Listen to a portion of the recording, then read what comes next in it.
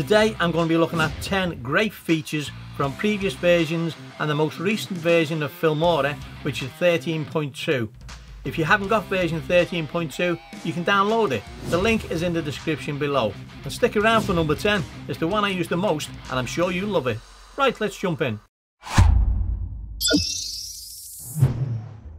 Lights, camera, action! Let's have some fun. The first feature we're going to look at is asset management. And this will really help with your editing, your workflow and the organization of your files. Let me show you how I use mine. If you go up to media in the top left and there's a global media tab, click on that and you can see here I've created folders that I import all of my images, music, videos into, etc. that I use on a regular basis, because these will then be available in any project that you use. So to create a folder, you simply right click anywhere and add a new folder. Once you've added that folder, you can right click and then rename it, and then inside those folders you can import media that you use on a regular basis. So for example, I use these sound effects, some of my images, my background music, sample videos, etc, etc. If you want to see how to use this in more detail, there's a full tutorial link in the description below. But don't forget, if you do go and watch that, please come back and watch the rest of these features, because there really is some good ones in there. Feature number 2 we're going to look at is instant mode, and you'll find it on the startup window of Filmora. Just click instant mode there. Then you get to choose a theme. I'm going to choose travel because it's a holiday, and I'm going to click on one of the themes. So for example, cinematic opener. You click there, give it a second to download. Once it's downloaded, it'll ask you to import your media. You can choose up to 50 images and or videos. So I'm going to do a mixture just of a few of mine. Once it's imported, simply click on auto create. In no time at all, you'll have this fantastic video.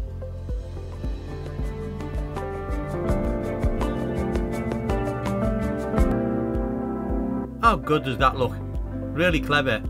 And you can change all the text and everything within there, and I'll show you how to do that by clicking on the tutorial link in the description. It really is worth looking at. It's in depth and you really can create a great video using instant mode. Feature number 3 is auto reframe, and this is a great tool to be able to create YouTube shorts from long form or horizontal video. Let me show you how it works. So on the startup window of Filmora, if we scroll across to the right hand side, you'll see somewhere along there it'll say auto reframe. Click on that. That then asks you to import your footage. I'm going to import a video of a bird walking along the sand. Now you can see it's at the left at the moment, and we want that to be in the center all the time. So when you click play, you'd like that bird to be in the center all the time. The way we do that is we first of all analyze the video, making sure the aspect ratio is 9:16 for the short.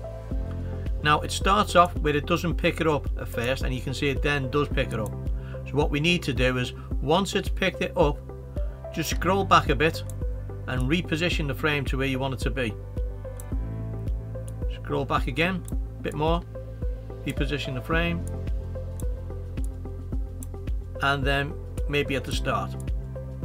Now when you play, it'll follow the bird and keep it in the center of the frame. How amazing is that?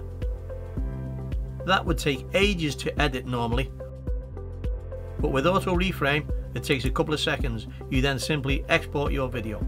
The link to the full tutorial is in the description below the video. Feature 4 is 3D titles. This is a powerful tool, and this can really enhance your video. You can use some of the presets, which makes it very easy to create amazing looking 3D titles. Let's take a look. So let's go to our titles tab, go down to 3D titles, and here we can choose any of these 3D titles. Now some of these are paid as well, so I'm just going to change to free ones. These are all free, you don't have to pay for any of these, so let's just choose one of them. For example, let's choose that second one. Take a second to download, and there we have it. Let's drag that onto our timeline, and now we can edit this further. We can go in and obviously change the text. We can change the font to whatever we want. We can change the size of the font. bigger, smaller, and we can choose some 3D material presets. Now if you can't see them all, just click on the little arrow there and that will bring up this pane with all 3D options in. Just click on one and that will change that text. Give it a second to download. When you play that, you can then see what that looks like. Let's choose another one just to see what that looks like. And then we can also change the scale from here, and we can change the position left and right or up and down. But if you click on advanced at the bottom right, this opens up a whole new set of options, and this is where it becomes a really powerful tool. Click on the link in the description and you'll see just how amazing this tool is. If you're looking for a quick and easy way to create eye-catching videos with the wow factor, then that brings us on to feature 5, split screen templates. Let's take a look at them. So click on the templates tab and we need to click on split screen on the left hand side. Here we have some basic options where you can just drag and drop your videos into them, and these are all free. All the split screen templates are free, so it's great to use them. Let's go down and have a look at some others. For example, vlog. Let's use this one. If you haven't already downloaded it, when you click on it, it will take a minute or two to download. I'm just going to drag that onto my timeline. I'll move in a bit so I can see the 6 screens, and this is where we place our 6 videos. I've got some stock media I'm going to use, and you simply just click your video and drag it onto each of the video numbers to fill up your 6 screens. Couldn't be any simpler. You can also, on each of them, is click and then choose to make them bigger or smaller so you can get more of the video in the screen, and you can do that with all the videos, and there's other options you can use, but let's just see what that looks like. Amazing, quick, simple, easy, and like I said, it's got the wow factor. I've got 2 tutorials for this feature, so check them out in the description below. The next great feature is keyframes, and I use this a lot in my videos. Keyframes can help you to enhance your video by scaling it up, rotating it, maybe dropping the opacity, changing colour, and doing it all in a nice smooth way. Let me show you how keyframes work, and I strongly advise watching the full tutorial because it really will enhance your video editing. Okay, let's get to the start of a clip that I've dragged down. And the first thing we need to do is create a keyframe. That'll be our intro keyframe. So I'm going to transform the scale and the rotate. So instead of doing them individually by clicking on them individually, if I click on the transform keyframe diamond, it highlights all of them. Right, so I'm now going to move in a little bit and I'm going to change the scale on that. Now you can either click on the diamond again, or you can just scale it up. You've already created a keyframe, so you can see once you do that, the keyframes automatically appear. So I'll scale that up and I'll rotate it slightly as well. Make it slightly bigger so it fills the frame. Okay, I'm going to move in maybe 6 frames, do another keyframe on opacity, move in a little bit more and do another keyframe. You have to do a start keyframe and an end keyframe for things to happen. So I'll move the opacity down a little bit. I'll move in another 6 frames maybe, and I'll do a keyframe for color this time. So I'll do an in keyframe, so move along a little bit further, and this is where I can now change some of the temperatures and the tint and the vibrance, and really change the color to whatever you want, obviously, and make it a bit brighter and take the contrast right up as well. Right, let's see what that's done to our video. So it scales, and as you can see, it's really smooth, and you can play around with keyframes after you've created them. That's in the tutorial. Then it'll change its opacity, and from there it'll change its color. And I'll use keyframes to reset everything back to the way it was. So I'll move in a bit and I'll reset all the keyframes back to their standard 100%, and I do this by clicking on the little back arrow there. So I'll do the transform, the opacity, I'll go to the color tab, I'll change the colour and the light, and that takes it back to the way it was. So let's see how that now looks. So take it back to where it was changing, and then it'll start resetting itself, scaling back down. The opacity will decrease, the colours going away, and there we go, back to 100%. And that's how you use keyframes. Number 7 is masks, and I've got to say it again, it's a great tool which I use very often in my videos. A mask lets you cut out part of an image or a video to see what is behind it. Let me give you an example. So I've got two images on the timeline. I have an airplane on the top and an image of a sky behind. Now you can't see the sky, different colour sky, because the airplane is on top, so that's what's shown first. I want to cut away all this sky, or just highlight the airplane so we can see the different sky underneath. And the way we do that, we go to masks. Now there are a number of ways of doing this. In the latest version of Filmora, there's a new tool called AI Mask. If you click on that, you see you have options here to choose a smart brush, a select character, or select subject. I'm going to select subject, and you can see it gives you a preview underneath. If you hover over that, it cuts out all the sky so you can see the sky behind. So that makes it very easy to use. Some of the other options we can use are the draw mask, where you actually draw around the plane yourself, and you can see a little magnification window comes up so you can see what you're drawing or where you're clicking on. And then to finish that, you click on the first one that you started, and that cuts that out. You can then invert that mask so you can see all of the sky and just the bit behind, or vice versa. Some of the other options are rectangles, which you can change the size of. You have spheres or circles, you've got lines, and there's other options there. But in this case, because the foreground is nice and clear, I will be using the AI mask. So I'll choose that, hover over it, and then you'll see all the mask points come up where you can change them if you want to. So you can drag these out and do whatever you want with them if something isn't quite right. But this one looks good. I go more in depth into masks in the tutorial linked below. Number 8 on my list is music generator, and this allows you to generate royalty-free AI music within Filmora and use it in your videos. Let's show you how it works. We go to our audio tab and we click on AI music. We make sure we're on the tools section and click on start.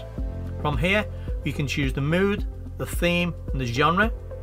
We can choose the tempo, how long the music is going to be, and how many pieces of music we want to generate. So for this video I'm going to choose epic, the theme will be cinematic, and the genre will be electro and dance. I'll leave the tempo normal. The video is only 30 seconds long, so I'll change that to 30 seconds, and I'll just create one piece of music. Click on start and that will generate it for you. Again, I go more in depth in a tutorial at the end of this section, so please take a look at that.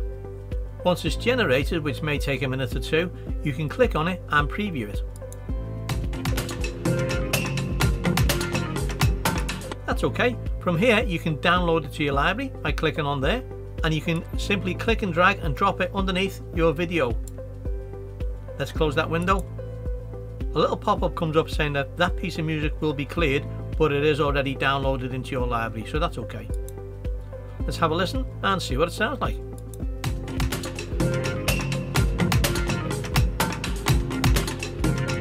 Not bad. Maybe I should have done that on a slow tempo. I do examples of different tempos and different themes and genres in the tutorial, so please take a look at that. One of the newer features is at number 9, and that's compound clips. This can really streamline your editing and help you do numerous tasks at one time. Let me show you how they work. On my timeline I've got two lots of clips with two images there, so music and an effect, and on the second one I've got a single clip, video clip, music, and a sound effect there as well, and this is what they look like at the moment.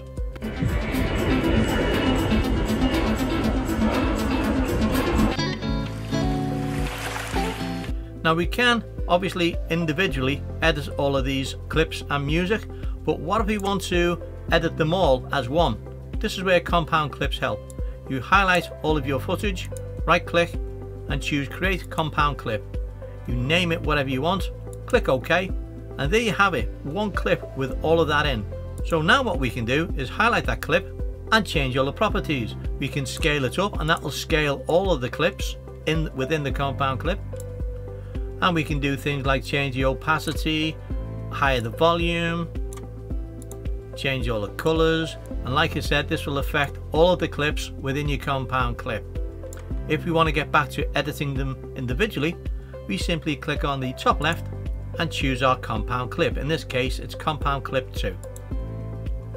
It tells you that editing the composite timeline content will affect the added functional effects of the composite clip, including motion tracking, masks and keyframes. We haven't put any on there, so that's okay.